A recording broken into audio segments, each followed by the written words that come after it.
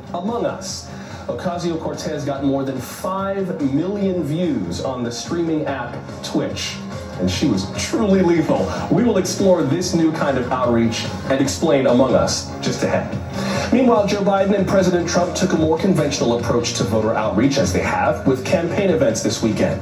This week, the president will head to Pennsylvania, Michigan, Wisconsin, and Virginia. Mr. Biden is off to Georgia. National polling shows Joe Biden leading by nearly 8 percentage points. But in swing states, the race is significantly tighter. Voters in Texas have already cast 80% of the total votes cast in 2016. 80%. And we're still more than a week from Election Day. Today's Dallas Morning News had an unusual headline. Biden grabs narrow lead over Trump in Texas. Holding that lead would make some history. Do you know the last Democratic presidential candidate to win Texas? Jimmy Carter in 1976. But it's not just the race for the White House that's bringing voters out. Those down-ballot races are also crucial. Senate, school board, the governor's mansion, everyone in the U.S. House, and more. 35 Senate seats are up for grabs this year. That includes both seats in Georgia. Senator Kamala Harris made note of that while campaigning in Atlanta on Friday night. That brings me to Raphael Warnock and Jon Ossoff. And Georgia, you gotta send them to the United States Senate. Send them to the United States Senate. Let them represent Georgia on all these issues. It is critically important. And you know, those Senate seats, those are 6-year terms.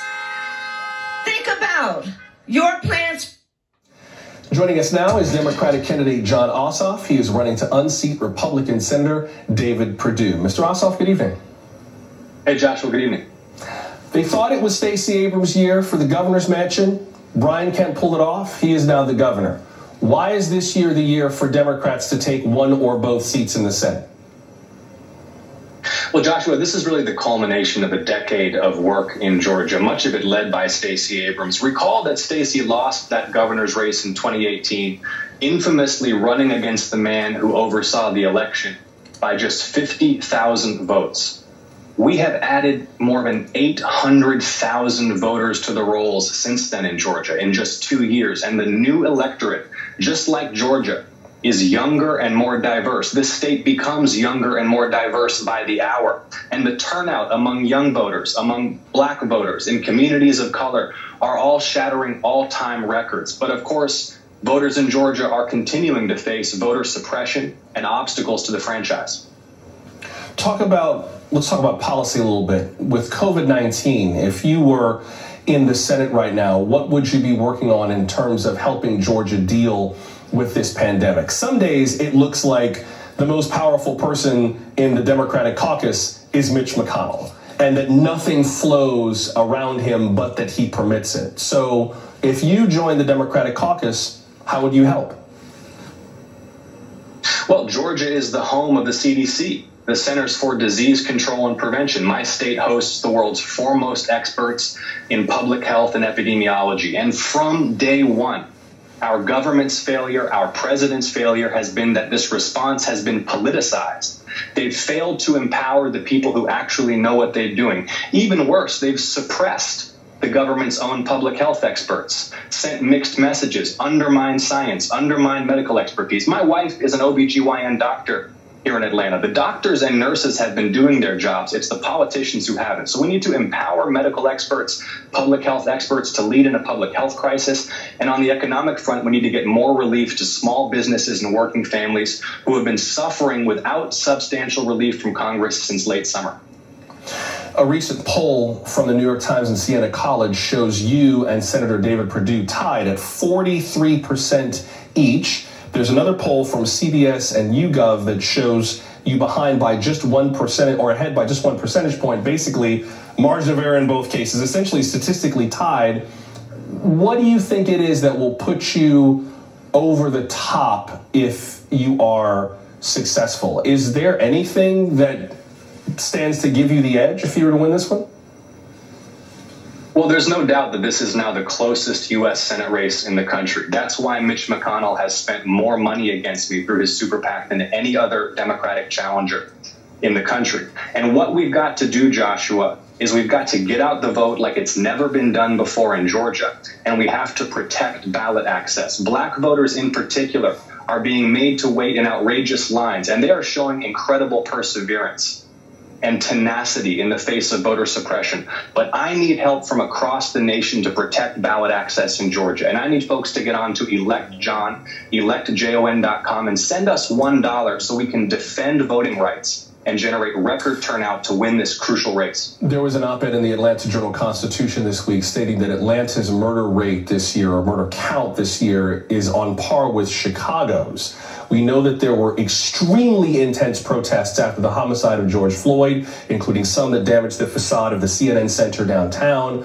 We know that the Rayshard Brooks case is still moving. That was the young man who was killed by Atlanta police officers in a Wendy's parking lot. What is it that you as a senator would want to help Georgia with in terms of improving relations with law enforcement? Well, we need to rebuild trust between communities and law enforcement so that law enforcement can effectively do its job and keep every community in this state safe.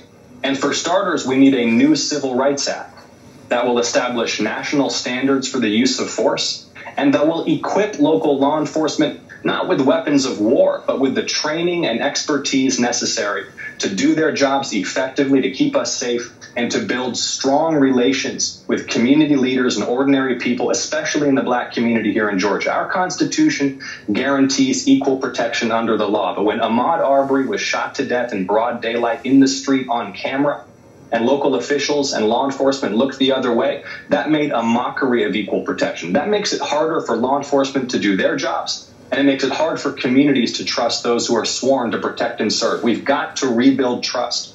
And very, very briefly, what are the top 3 committees you want to serve on if you become a senator?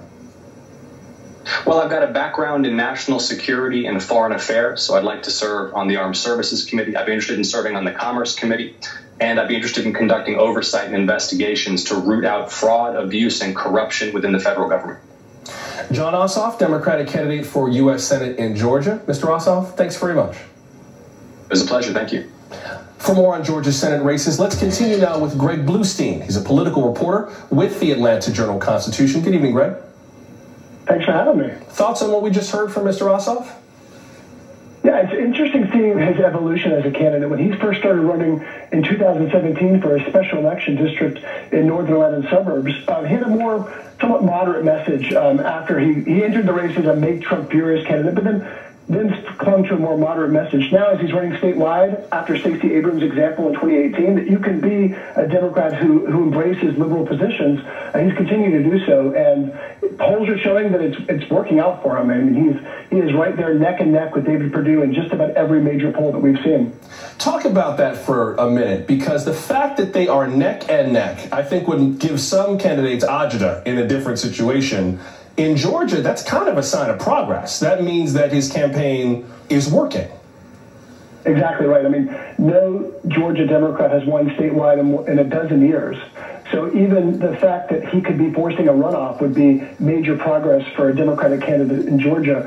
And that's the rule in Georgia. If you don't get a majority of the vote, there will be a January 5th runoff. That's almost a guarantee in the other Senate race that you mentioned earlier against Senator Kelly Loeffler. But in this race, it's a little bit more up in the air, and very, very few polls show either of them hovering around that 50% mark. Touch on that other Senate race. Kelly Loeffler is running in a very interesting special race. Among the candidates to unseat her is the Reverend Raphael Warnock, who's the senior pastor at Ebenezer Baptist Church. What's the big story behind that race, and who seems to be out in front? Yeah, right now it's Reverend Warnock. He's about 30 to 40% in most public polls. He has the full backing of the Democratic establishment. Stacey Abrams has endorsed his campaign very early, and he's got the money, the campaign organization that the other Democrats in the race lack. So he's become the front runner. Meanwhile, Kelly Loeffler and Congressman Doug Collins are scrapping with each other for the Republican vote, and they're trying to kind of outduel each other for the far-right conservative vote in this, because they feel like if they going towards the middle doesn't make any sort of political sense for them. So both of them are out there with very scathing ads. They're mostly attacking each other rather than focusing on Reverend Warnock, because the polls don't show him near 50% either. So they feel like they can kind of shift their attention to them, to Reverend Warnock, once one of them makes it to the runoff in January. Why are there two Republicans going for that seat? I mean, Doug Collins is in a fairly prominent position in the House. He's the ranking Republican on the House Intelligence Committee. So it's not like he's a backbencher. Why haven't GOP Georgians coalesced around one candidate? That's a great question, and he was also the most prominent Republican, one of the most prominent Republican defenders of Trump doing impeachment in the House Judiciary Committee. And it's a kind of long and sordid tale in Georgia politics, but essentially President Trump and his allies really encouraged Governor Brian Kemp to appoint Collins to that open seat that was left vacant by retired Senator Johnny Isakson. But instead, the governor wanted to go a different route, pick someone who is an outsider from outside of the political establishment, and pick Kelly Loeffler, who not only is she a former financial executive, but she also promised to spend at least $20 million of her own cash on the campaign. And so far, that tally has reached $23 million. So she's abided by that promise. But it's really driven apart the Republican Party in Georgia into different camps. You've got very well-known Georgia politicians backing Kelly Loeffler and others backing Doug Collins, and it's kind of been a civil war within the Georgia GOP. I'm sorry, I think I said Intelligence Committee, Judiciary Committee. That's what I should have said, on the House Judiciary Committee. Before I let you go, if someone is going to trip in this race at the finish line, what are they going to trip over? That's a great question, because more than 2/3 of voters are expected to cast their ballots before November 3rd. That's an astonishing number here in Georgia. But most Republicans are still going to hold out for Election Day. So Election Day will tilt towards Republicans. So what we're looking for is Kelly Loeffler and Doug Collins in that race, and then David Perdue in his race to continue to play to the base. And there's a concern that if they go too far to the right, it could alienate voters either on November or in a January runoff. It'll be interesting to see what happens with... I'm very interested in the Doug Collins, Kelly Loeffler race. Interested in all the races. Georgia is just an interesting state politically as it continues to evolve. Greg Bluestein of the Atlanta Journal-Constitution, you have one of the most fascinating political seats in the entire country. Thanks very much. Thanks for having me. Coming up, we will check out what some first-time voters are saying about this election and what's motivated some of you. Plus, how far does a fundraising advantage go towards victory this far into a campaign?